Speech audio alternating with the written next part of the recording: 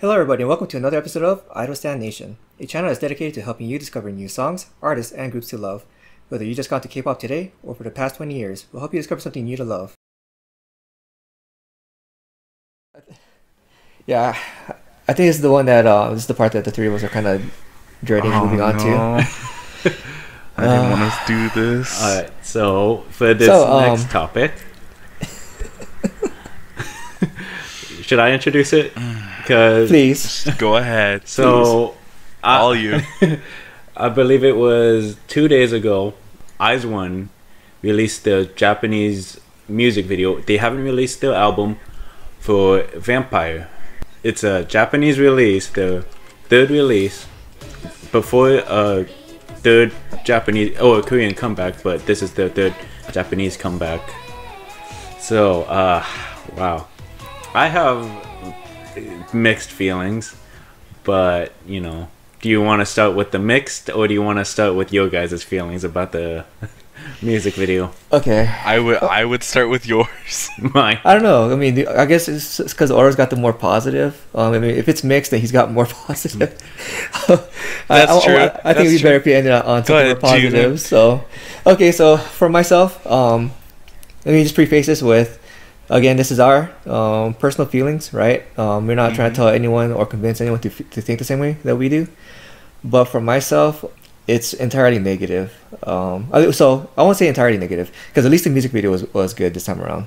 It wasn't at the same train wreck as Buenos Aires was, as far as like the music video, like the video part itself.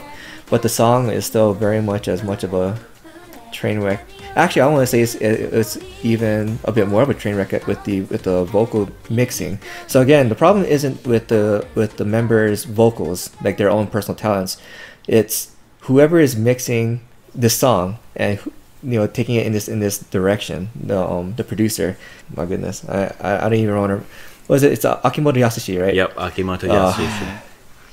So I right from the very beginning, like where they're going like hey, it's almost like sounded like a group of amateurs trying to like harmonize, just from how badly they mixed it. And you know, I'm just like, I know they're capable of doing much better than this, but it's the way that the sound engineer mixed it to sound like they're a bunch of amateurs. I found myself almost getting angry. So and you guys know me, right? Like I never like get angry at a song, or I never like hate anybody, right? Like I almost found myself like almost hating Aki P like for this song.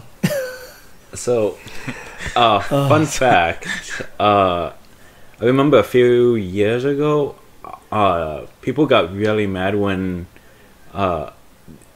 like there was a rumor that I think it was a rumor, I don't remember, but this was a really long time ago, that Aki P was going to do one of BTS's Japanese songs or whatever, and people got mad. Like mad. Yeah. So I don't blame you. Yeah, and so, you know, don't get me wrong too. Like don't let this be the representative of all J-pop. No. And don't think that all Japanese people love this style of music, because so as I was reading through some of the Japanese comments, a lot of the Japanese commenters agree with us. One of the more civil comments that I read, this guy pretty much agrees with me. Like, he likes the concept, he likes the video, but those vocals, and I don't know if he was talking about like if he was meaning to intend like their actual vocals of the performers. If he did, then he's, you know, mistaken. It's just whoever mixed the vocals. But yeah, he said like the vocals are just no good. And one of the more critical comments that I read was, I want to say Akimoto Yasushi should stop writing songs and quit. But if it wasn't for him, they wouldn't be getting as much media promotions. So that person was obviously very conflicted as well. Yeah. And there was a lot more very harsh comments as well from the Japanese commenters. Right. So Okay. This song is, in my opinion, more of a train wreck. More of a train wreck than Buenos Aires. Well, so you can change that to our opinion, because I'm with you on that. And okay, so myself and Jihoon are of the opinion that this is more of a train wreck than Buenos Aires. The first time I listened to this, I found myself just I think I said it probably 70 times. I was like, okay, now the bass drops. Now there's bass. Where's the bass? Right. Like I usually don't listen with this with an equalizer on, because I usually just use it when I'm like, even now I'm recording, I'm using an equalizer for my headphones to equalize out the bass and make it sound good.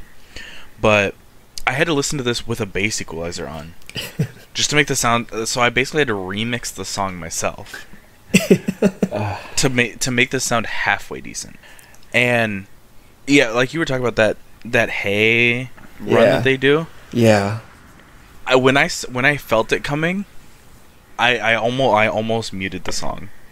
I've never done that in my life. I actually stopped it at that point just to like recollect myself. I'm like, and like kind of think to myself like, okay, do I really want to go through with watching the rest of this?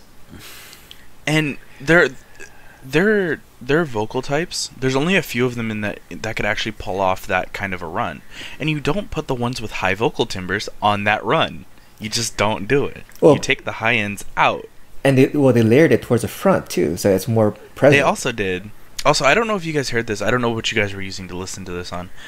They're inside of the song, the way they have it mixed, there is a slight differentiation where it favors the left ear more than the right ear. Really? So yeah, I heard it, and I was like, oh no. So thank you for that, because that brings me to a theory that I was talking to Oro about. I have a theory that whoever sound mixed it did it so that it would be optimized for smartphone speakers or really crappy headphones. I think you're right, because I think they seriously did it to cater towards the one ear, low end, like the low end budget listening devices. Yeah, I think you're completely right. Because I played it, so not trying to brag here, but I have a high end audio system, right? I was listening to on my audio system in the living room, and everything, all the details, like you can hear it, you can pick up on it in bad ways, like you can pick up on all the bad details. But when I played it off of my smartphone, it actually sounded a lot better. It's because I did the same thing.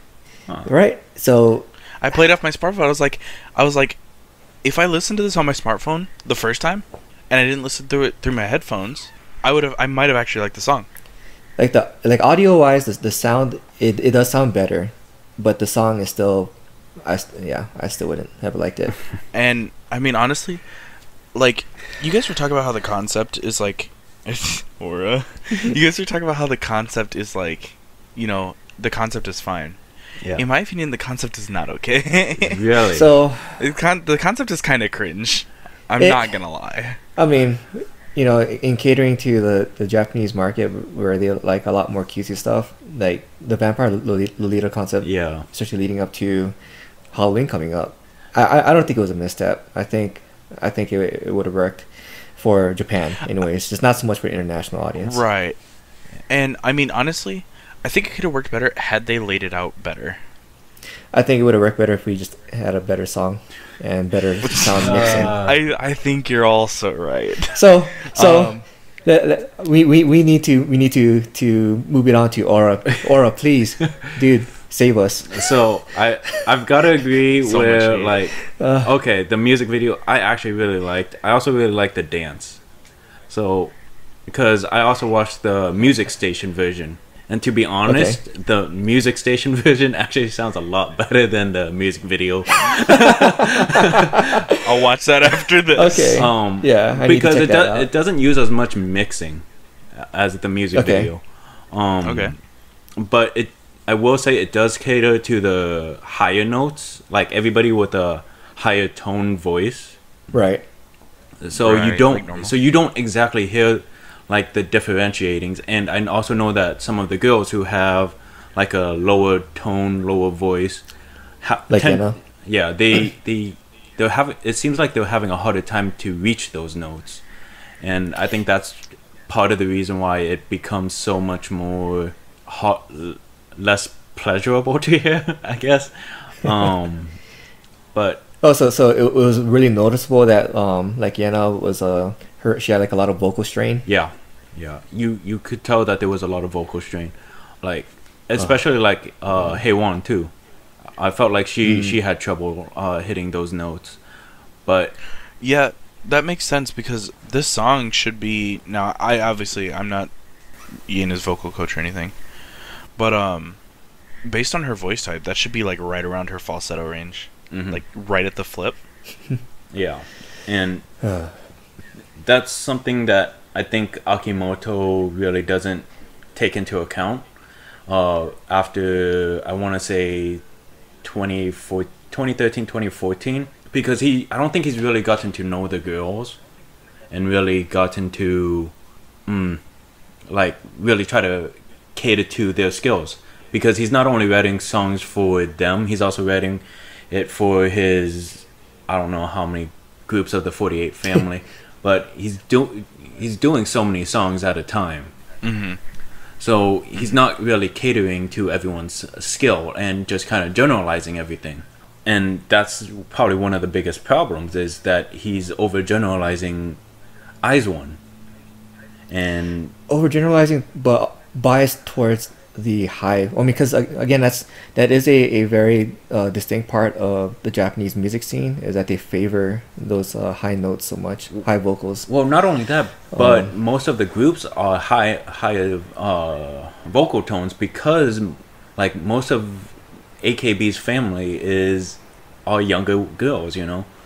Yeah, and it goes with the Japanese. They really do like cute, like that's kawaii culture. Yeah. Right. That's such a big important part of Japanese pop culture, and especially among their idol culture. But so naturally, it's gonna go favor towards the higher pitch. yeah, but like if the vocal range and everything else was at a lower tone, I think it would be a lot better to listen to.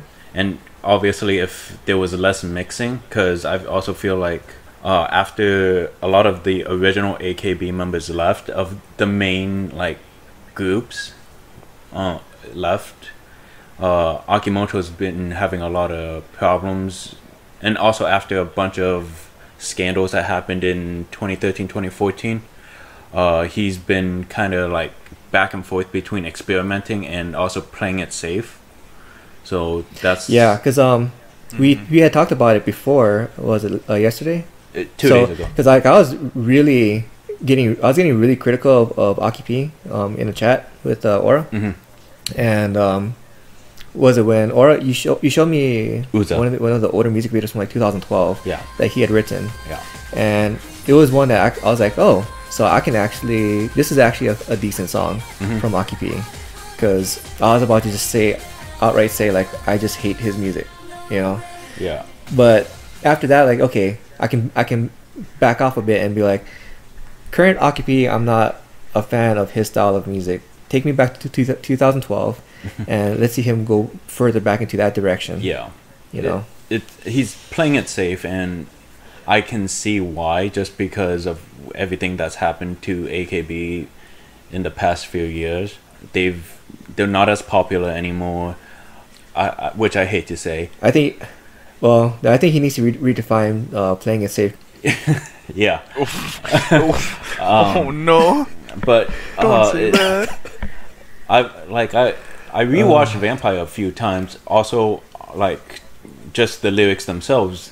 Lyrics very much conflict with the concept, because I watched it like 5 or 6 times myself, and I couldn't even pay attention to the lyrics, and like I do that, right? Like I focus in on vocals and lyrics, but like the vocals were just so, like the mixing of the vocals was just so distracting for me, and I just couldn't focus in. And like you talked about the dance choreography and whatnot. I couldn't even see that.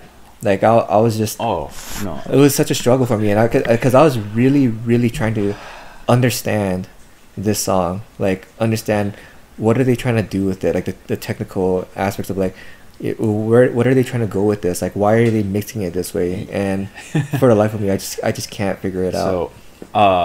It's a very conflicting music video, because the dance, the imagery, I love their costumes. It was done really well. Each of the girls' actions were done beautifully. The CG, it wasn't too much CG. It was just the right amount, and it conveyed like a dark, mysterious kind of feel for the music video itself, not the music. And the thunderstorm apparently in your background is agreeing with me. But no, the entire music video is meant to convey like a mysterious kind of vibe, but the song itself is kind of a bright, the like chords and whatnot made it feel right. like it was a little bit brighter, but the lyrics were also a problem too, because it felt like when I was reading the lyrics, because I don't speak Japanese completely fully and whatever, it felt like it was conveying their own desire for someone, when in most like media, vampires are made where other people desire them. Like, I mean, like I can't even think of any off the top of my head. Well, like so I know there's like a bunch of Japanese anime out there that have like that type of theme. Yeah. I'm not too familiar, but I mean, I know it's out there. I know I have an idea what you're talking about. Yeah, not just Japanese, but like Western, like with Dracula and whatnot, how he's portrayed or how vampires are portrayed, they're like very handsome, very desirable, where like regular people would desire those kinds of like beings because of how attractive they are in modern media. But this flips it, where it's the vampire that desires the regular people, which I found really weird. See, like your explanation of the song and the music video, really makes me wish I could like understand the song better, so I could like appreciate all that, because that's all really intriguing stuff. So, and I would love to be able to talk, have a conversation with you about all those intricacies, but I can't. Which is fine, but like it's just stuff that I thought I should put out there. It's a weird combination, because like how the video itself is kind of portraying things, it's making it so where we the regular people would desire izone, because they're the temptresses, they're the vampires, but it's not and it should be a more like, if they lowered the tones, made everything more of the vocal ranges of the girls, and made it where they're more of the temptresses, I think that this song would have been done so much better, and more people would be into it, especially because it would fit like the theme, it would fit the time, because it is coming up on Halloween soon. It's only like a month and a half away. And it would just fit everything overall a lot better if RKP actually focused on the girls' talents rather than generalizing them. Now, and because he pulled it off really well with the music video I showed you with Uza. Yep. So that's my 2 cents. Yeah. So I know I harped on the music video a lot, or on the song itself a lot, as a Nick. I know we called it a train wreck and all, but as always, check it out for yourself. And by all means, feel free to disagree with us. We're not the authorities on anything, so this is merely our opinions, and let's all agree to disagree if you disagree with us. So I tried my best to end that on a positive note. Before moving on, did anybody have anything else they want to add on to that before we move on? Watch it with an open mind. Watch it with an open mind. Yeah. Okay. Nick, you want to go ahead and bring in the next one?